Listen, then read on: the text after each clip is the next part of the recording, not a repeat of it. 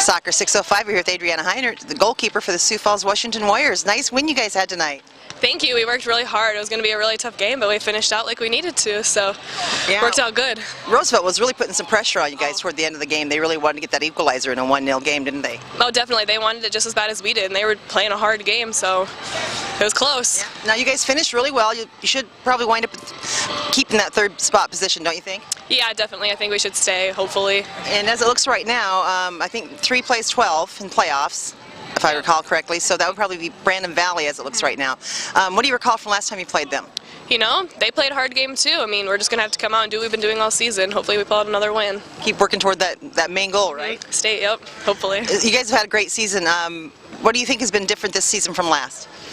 You know, a lot of things. We had to change up our midfield a lot. We lost 2 really huge players last year, or this year I guess, so we really had to adapt to new players. Yeah, and you've got some good defense in front of you. Yeah, we've adapted really well. We've got a really strong back line and a strong midfield, and we've got strong forwards too. So yeah.